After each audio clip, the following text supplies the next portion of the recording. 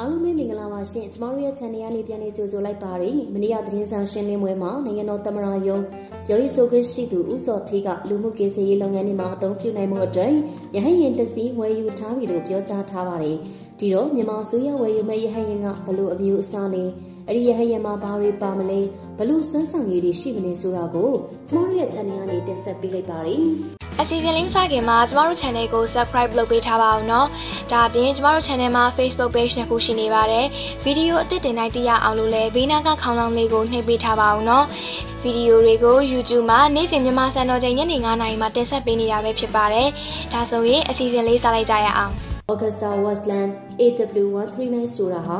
ထိုင်ကုန်15ခုပါဝင်တဲ့အလက်စားရဟန်းရင်ဖြစ်ပါတယ်။အင်ဂျင်နှလုံးပါဝင်ပြီးတော့ Augusta Westland ကထုတ်လုပ်ထားပြီးလက်ရှိမှာတော့ Leonardo လို့အမည်ပေးခေါ်ပေါ်ကြပါတယ်။လေဘယ်ဆိုမှအသုံးပြုနိုင်တဲ့ရဟန်းရင်အဖြစ်ဈေးကွက်ဝင်ပြီးတော့အထူးပုဂ္ဂိုလ်ခရီးစဉ်ပို့ဆောင်ရေး၊ကမ်းလွန်တဲ့ရေးပို့ဆောင်ရေး၊မိသက်ဥပဒေထိန်းသိမ်းရေး၊ရှာဖွေရေးနဲ့ကိစ္စရေးအရေးပေါ်စေဝါကုသမှုတဘာဝဘေးရန်ရဲ့ကိစ္စရေးနဲ့ရေချောင်းကင်းလေရေးတို့အတွက်အသုံးပြုကြတာဖြစ်ပါတယ်။ Augusta Westland ဟာအီတလီနိုင်ငံနဲ့အမေရိကန်ပြည်ထောင်စုတွေမှာစက်ရုံတွေရှိတဲ့အပြင်အခုအစိုးရကဝယ်ယူမိ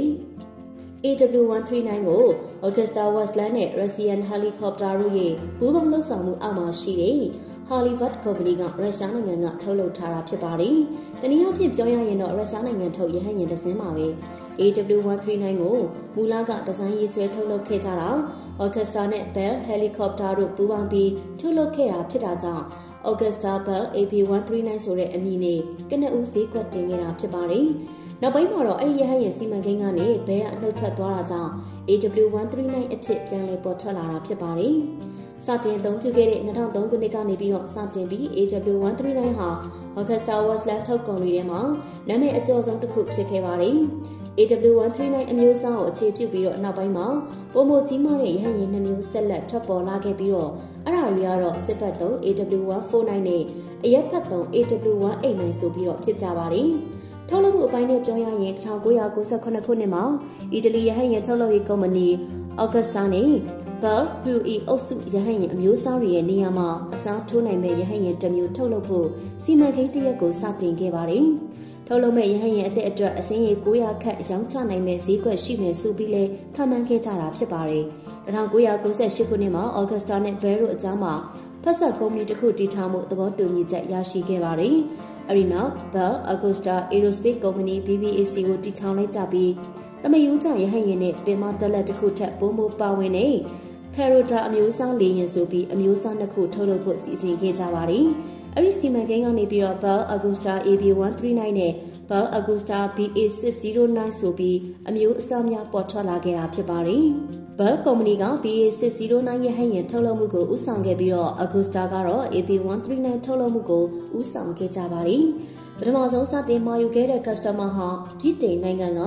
Bristol Helicopter Company ဖြစ်ပြီးတော့2000ပြည့်နှစ်စက်တင်ဘာ26ရက်မှာမှာယူခဲ့တာဖြစ်ပါတယ်။ပထမဆုံးစမ်းသပ်ပြန်တမ်းမှုကိုတော့အီတလီနိုင်ငံဘာရီစီပြည်နယ်ဘာဂျီဒေသမှာ2001ခုနှစ်ဖေဖော်ဝါရီလ3ရက်နေ့မှာပြုလုပ်ခဲ့ကြပါတယ်။ရောင်းချနိုင်တဲ့အဆင့်ထုတ်လုပ်ပြီးနောက်ပိုင်းမှာတော့ပထမဆုံး AW139 ကိုစမ်းသပ်ပြန်တမ်းခဲ့တာက2002ခုနှစ်ဇွန်လ24ရက်နေ့ဖြစ်ပါတယ်။2003ခုနှစ်ဇွန်လမှာတော့ European JAA အတိအမှတ်ပြုလက်မှတ်ရရှိခဲ့ပြီးတော့ FAA Type Certificate လက်မှတ်ကိုတော့2004ခုနှစ်ဒီဇင်ဘာလမှာရရှိခဲ့တာဖြစ်ပါတယ်။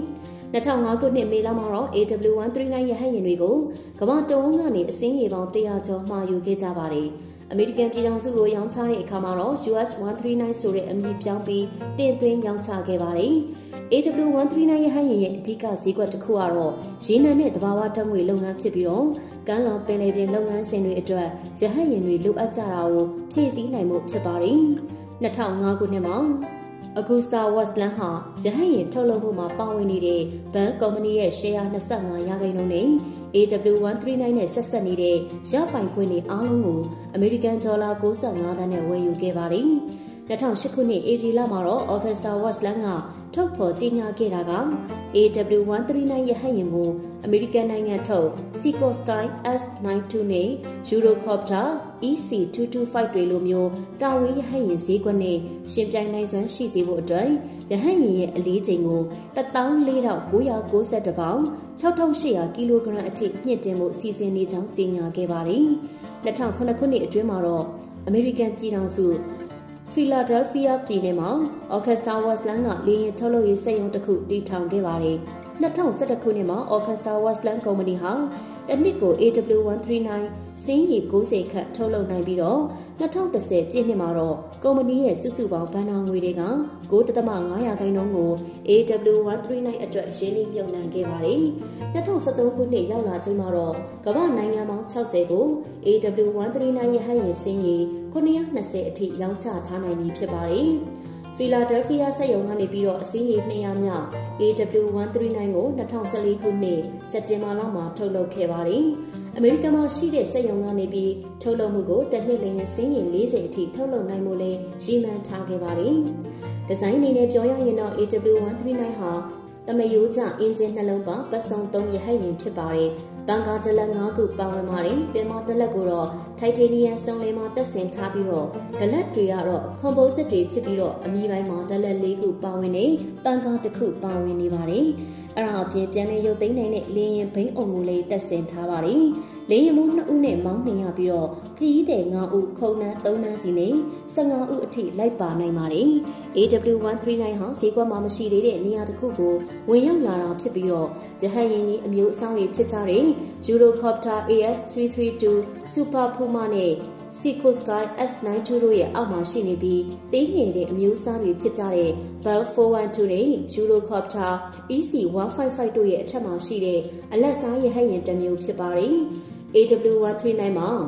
Pratt & Whitney Canada PT6 True Bullshit Engine နှလုံးတက်ဆင်ထားပြီးတော့လေယာဉ်မှုနဲ့ခရီးသည်တွေတက်တောင့်တက်သားရှိစေဖို့ Digital Engine ထိန်းချုပ်စနစ်FATC system ကအမြဲချိန်ညှိပေးနေအောင်လည်းဖန်တီးပေးထားပါတယ်။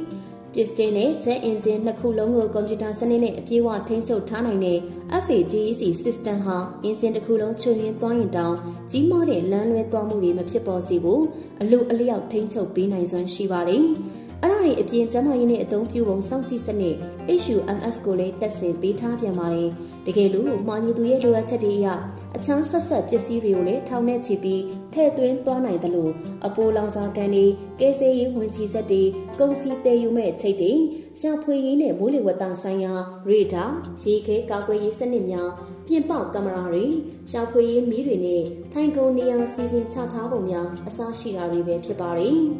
AW139 မှာတော့အလိုအလျောက်မောင်းနှင်စနစ်ပါဝင်ပြီးလေယာဉ်မှုမောင်းနှင်မှုကိုတဦးရင်းနဲ့မောင်းနှင်နိုင်အောင်လဲစီစဉ်ပေးထားပါတယ်။ထောက်ကုန်မျိုးကွဲတွေအနေနဲ့ AB139 ကိုအီတလီမှာထုတ်လုပ်ပြီး54စင်ထုတ်လုပ်ထားပါတယ်။ AW139 ကိုတော့55စင်မြောက်ကနေစတင်ပြီးပြောင်းလဲထုတ်လုပ်ခဲ့တဲ့အမျိုးအစားဖြစ်ပြီးတော့အီတလီမှာပဲထုတ်လုပ်ထားတာဖြစ်ပါတယ်။ AW139 ခေါင်းရှည်ပုံစံဟာ electronic ပစ္စည်းတွေအတွက်နေရာပိုမိုကျယ်ဝန်းလာပြီးတော့အီတလီနဲ့အမေရိကန်တို့မှာထုတ်လုပ်တာဖြစ်ပါတယ်။ AW139M ကိုတော့စစ်သုံးအမျိုးအစားအဖြစ်ထုတ်လုပ်ပြီးတော့လက်နက်အမျိုးမျိုးတပ်ဆင်တည်ဆောင်နိုင်စွမ်းရှိပါတယ်။ HH139A ကိုတော့အီတလီလေတပ်အတွက်ရှာဖွေရေးနဲ့ကယ်ဆယ်ရေးကဏ္ဍရက်တွေအတွက်တီးသန့်ရည်ရွယ်ပြီးတော့ဆယ်စင်းထုတ်လုပ်ထားပါတယ်။ VH139A ကိုတော့အီတလီလေတပ်ကအရေးကြီးပုံကိုယ်တွေအတွက်ရည်ရွယ်ပြီးထုတ်လုပ်ထားကတီးသန့်နှစ်စင်းမှာယူထားပြီးဖြစ်ပါတယ်။ US139 ကတော့စစ်သုံးအမျိုးအစားဖြစ်ပြီးအမေရိကန်စစ်ဘက်အပေါ်စားရဟတ်ယာဉ်စီမံကိန်းတွေအတွက်ထုတ်လုပ်ခဲ့ခြင်းဖြစ်တယ်လို့ဆိုပါတယ်။မတော်တဆဖြစ်ရပ်တွေအနေနဲ့လည်းဖြစ်ပေါ်မှုတွေရှိခဲ့ပါတယ်။အရာတွေကတော့2011ခုနှစ်ဩဂုတ်လ19ရက်နေ့မှာဘရာဇီးရေနံကုမ္ပဏီ Petrobras ပိုင် AW139 ဒဇင်းဟာဘရာဇီးနိုင်ငံကမ်းလွန်ရေနံထုတ်လုပ်ရေးစခန်းကနေပြန်တက်ခဲ့တဲ့အချိန်မှာ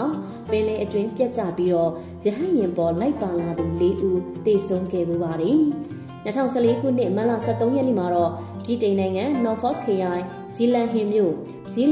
လေးကနေပြန်တက်ပြီးတဲ့နောက်မှာပြတ်ကျမှုဖြစ်ပွားတာကြောင့်လိုက်ပါလာသူ4ဦးသေဆုံးခဲ့ပြန်ပါတယ်။2018ခုနှစ်ဒီဇင်ဘာ19ရက်နေ့မှာRS စော်ဘောင်းများပြည်ထောင်စုပိုင်ဆိုင်တဲ့ AW139 ဒဇင်းဟာဒဏ်ရာရရှိထားသူတဦးကိုကယ်ဆယ်ရေးသွားရောက်စဉ်ပြတ်ကျမှုဖြစ်ပွားတာကြောင့်လိုက်လာသူ4ဦးလုံးသေဆုံးခဲ့ရပြန်ပါတယ်။ 2019 ခုနှစ်ဖေဖော်ဝါရီလ2ရက်နေ့မှာတော့ Carverton Helicopter Company ပိုင်ဆိုင်တဲ့ AW139 ဒဇင်းဟာနိုင်ဂျီးရီးယားဒုတိယသမ္မတရီမီအိုစင်ပါဂျိုကိုပို့ဆောင်တဲ့ခီးစဉ်အတွင်းမှာပြတ်ကျမှုဖြစ်ပွားခဲ့ပါတယ်။အဲ့ဒီပြတ်ကျမှုမှာတော့တိတ်ဆုံးမှုမရှိခဲ့ပေမဲ့2019ခုနှစ်သမ္မတရွေးကောက်ပွဲနီးကပ်နေချိန်ဖြစ်တာကြောင့်ပြတ်ကျမှုကိုထုတ်ပြန်ခဲ့တာမရှိခဲ့ပါဘူး။2019ခုနှစ်ဇူလိုင်လ4ရက်နေ့မှာတော့ဘဟားမားကျွန်းစုတစ်ခုမှာနနက်2နာရီအချိန်ပြတ်ကျမှုဖြစ်ပွားခဲ့ပြီးလိုက်ပါလာသူ9ဦးသေဆုံးခဲ့ပါတယ်။အဲ့ဒီပြတ်ကျမှုအပြီး1နာရီလောက်အကြာမှာတော့ကမ်းလွန်ရေမိုင်1မိုင်ခန့်ကရေအောက်မှာရှာဖွေတွေ့ရှိခဲ့ပါတယ်။အနောက်ဗာဂျီးနီးယားပြည်နယ်ကကြောင်မီးသွေးတထေးကြီးဂရစ်ကလေးနဲ့သမီးဖြစ်သူခမီရွန်အပြင်အခြား9ဦးတို့ဟာဖလော်ရီဒါပြည်နယ်ကိုအရေးပေါ်ဆေးဝါးကုသမှုအတွက်တွားရောက်ခဲ့တာနဲ့သေဆုံးခဲ့ကြတာဖြစ်ပါတယ်။2020ပြည့်နှစ်ဖေဖော်ဝါရီလ1ရက်နေ့မှာဂျပန်နိုင်ငံဖူကူရှီယာစီရင်စုရဲတပ်ဖွဲ့ပိုင်ဆိုင်တဲ့ရဟတ်ယာဉ်ဟာကိုရီးယားမှမြို့ပြင်စဘားကိတ်အတွင်းမှာပြတ်ကျမှုဖြစ်ပွားခဲ့ပါတယ်။လေယာဉ်ပေါ်မှာလိုက်ပါလာသူရဲအရာရှိ3ဦး၊နည်းပညာရှင်2ဦးနဲ့စေဝန်ထမ်း2ဦးတို့ဒဏ်ရာရရှိခဲ့ကြပါတယ်။အဲ့ဒီပြတ်ကျမှုဟာတိုကျိုတက္ကသိုလ်စီးအောင်မှာပြုလုပ်မိနှလုံးအစာထိုးကုသမှုအတွက်နှလုံးတစ်ခုတည်ဆောင်သွားရတဲ့ခရီးစဉ်ဖြစ်ပြီးတော့နှလုံးအစာထိုးကုသမဲ့အစီအစဉ်ကိုဖျက်သိမ်းလိုက်ရတယ်လို့မှတ်တမ်းတွေမှာဖော်ပြထားပါတယ်။အထွေထွေအချက်အလက်အချင်းချုပ်အနေနဲ့ကတော့လေယာဉ်မှူး2ဦးဒါမှမဟုတ်2ဦးလိုက်ပါနိုင်ပါတယ်။ဝင်အားအနေနဲ့ခရီးသည်15ဦးစီးနေနိုင်ပါတယ်။အလျား 16.66 မီတာ54ပေ8လက်မရှိပါတယ်။ပင်မတလက်စဝန်းအချင်းကတော့ 73.83 မီတာ45.3 ပေကျယ်ဝန်းပါတယ်။ဝင်းအကျယ်ကတော့ 2.26 မီတာ10ပေကျယ်ဝန်းပါတယ်။အမြင့် 4.98 မီတာ16ပေ4လက်မရှိပါတယ်။အသက်တင်အလေးချိန် 6400 ကီလိုဂရမ်14130 ပေါင်ရှိပါတယ်။စွမ်းအင်အနေနဲ့ကတော့ Freight and Whitney Canada PT6C 67C အမျိုးအစားတာဝူရှက်အင်ဂျင်နှလုံးတစ်လုံးနှင်းမြင်းကောင်ကြီး1531အားနဲ့ညီမျှပါတယ်။အမြင့်ဆုံးမြန်နှုန်းကတော့တနာရီကို310ကီလိုမီတာ193မိုင်အထိသွားရောက်နိုင်ပါတယ်။သွားရောက်နိုင်တဲ့ခရီးတွေကတော့1061ကီလိုမီတာ659မိုင်အထိသွားရောက်နိုင်မှာဖြစ်ပါတယ်။မောင်းနှင်နဲ့ကြာချိန်ကတော့9နာရီ73မိနစ်ဖြစ်ပါတယ်။အမြင့်ဆုံးတက်နိုင်မှုကတော့6096မီတာပေ2000အထိပြန်တန်းနိုင်ပါတယ်။ပြန်တက်နှုန်းကတော့တစ်စက္ကန့်ကို10.9မီတာတမိနစ်ကို2140ပေအထိပြန်တန်းနိုင်စွမ်းရှိပါတယ်။တက်ဆင်ထားတဲ့လက်နက်ကတော့9.62မမ FN MAG 17နက်နှစ်လက်ကိုကာကွယ်အနေနဲ့တက်ဆင်ပေးထားတာဖြစ်ပါတယ်။